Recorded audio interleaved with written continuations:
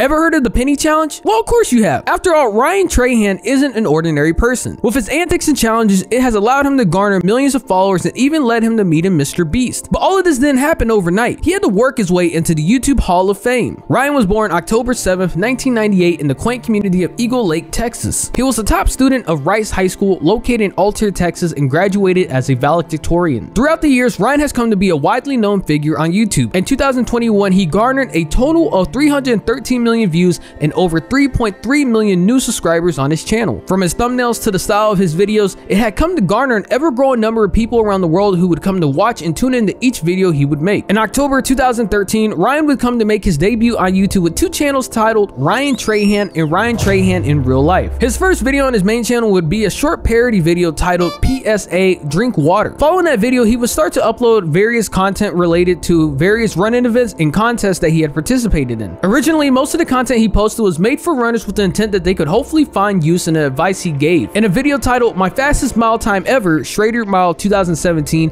it got more than 250,000 views during that time period, making it his most popular video at the time. In April 2018, he uploaded a video titled Copying Emma Chamberlain's Instagram for a week. It would result in him gaining an influx of new followers and more than 1.5 million views. Ultimately, it led to a rapid growth for his channel. Following that, in June 2018, Ryan would go to publish a video that would be one of his most popular of all time, titled Lauren Gray is Lying to You. It would proceed to reach almost 8 million views in the time span of a year since its initial release. With the success of the video alongside his other video series titled Turning 1 Penny into $1,000, it was around that time Ryan decided it was time to switch his niche from being a channel centered around runners and athletes to content that focused more on what was doing the best on his channel. His new tactic involved making videos around his lifestyle as well as vlogs. With that change, it allowed him to attain success that only many YouTubers would dream of, with him now reaching over 10 million subscribers on his channel. Now, while the videos were great, it was a strategy that would ultimately keep the momentum going that grew his channel. Earlier this year, Ryan posted a video titled I Want Dr. Phil to Be My Grandpa. Ryan revealed he did not have a grandpa when he was growing up, and so in an email he sent in 2021, he established a deal with Dr. Phil's agent, Alicia, that would legally be able to have Dr. Phil be his adopted grandfather if his channel overtook Dr. Phil's channel in the number of subscribers. Earlier this year, his channel would come to achieve the goal and would lead him to being able to meet Dr. Phil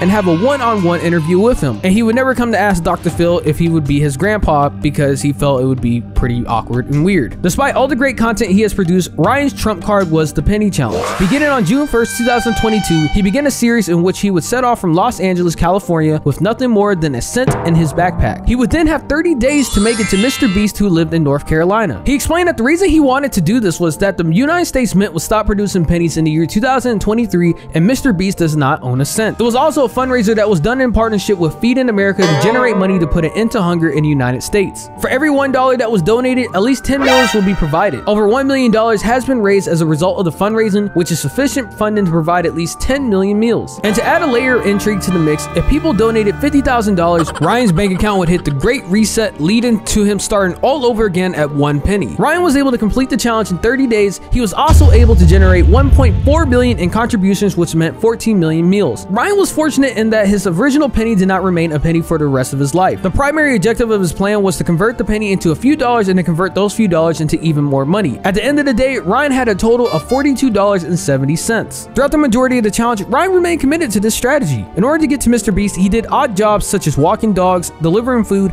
and other miscellaneous work to earn money for travel expenses, hotel, and food. His ability to think imaginatively and quickly is what captured the attention of his audience. This is what allowed him to gain so many followers in such a little amount of time. The reason that Ryan is such a hit is simply that the man is pure at heart. When he was asked about his videos, he said that when I was younger, I used to spend a lot of time watching YouTubers, and I always thought to myself, wow, if I ever get a platform like this, I'm going to utilize it for good. Early on in my career, I made a pact with myself that I would not wait until I was the most popular YouTuber in the world before attempting to improve the world. There are a great number of people who watch my videos which have the ambition of making the world a better place. And now Ryan is responsible for it happening across 30 videos on YouTube. Why is it that only he is able to take the smallest amount of money and multiply it with his determination, but we are not? It's hard to walk away from one of his videos and not feel inspired or at least motivated to accomplish something amazing. When one looks at Ryan's channel, it is simple to assume assume that he is just another YouTuber that is trying to replicate the success of Mr. Beast in the challenging niche. However, after watching a couple of his videos, you can tell that his content demonstrates a great deal more. Ryan has managed to appeal to a wide variety of audiences with the content he makes, and depending on the video, viewers could come from YouTube's personal finance, travel, or challenge communities. Even if you have no idea who Ryan is or why he's looking for a guy named Mr. Beast, there is still something about the content he creates that you'll find appealing.